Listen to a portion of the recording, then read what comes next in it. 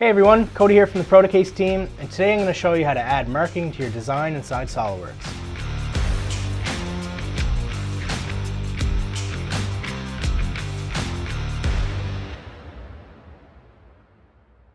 So we're a one-stop shop for custom sheet metal and CNC machine parts. Part of our ultra-fast manufacturing services is the ability to add part marking to your custom enclosures, panels, and parts.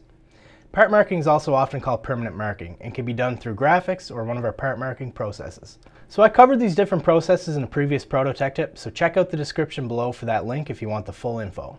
So let me walk you through adding marking to your CAD model so it can be then added by one of our graphics or part marking processes.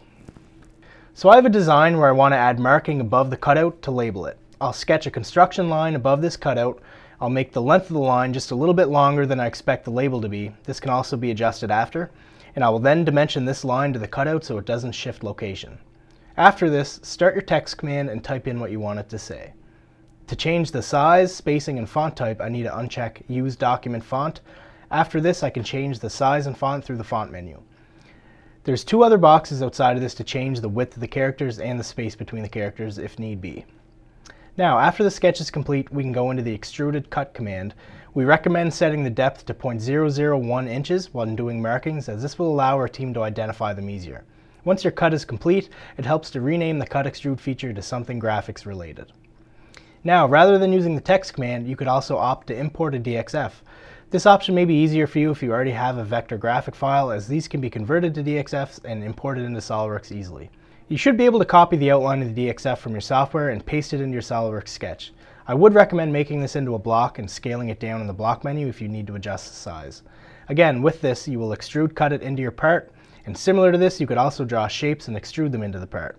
If you're bringing in a detail logo, this may be difficult to extrude. If you leave it on your SolidWorks part as a sketch, we will still be able to use it. So one thing I wanted to note, if your part marking includes anything other than letters and numbers, you'll need to stick to either digital print, silkscreen, or laser marking. If your part marking is only text and numbers, we can use any of our part marking types, including dot peening and rubber stamping.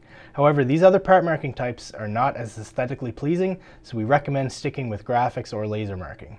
Aesthetics may not be as important to you if the marking is on the inside of the enclosures, where they won't be visible. So, this concludes our Proto Tech Tip about adding part marking to your CAD model.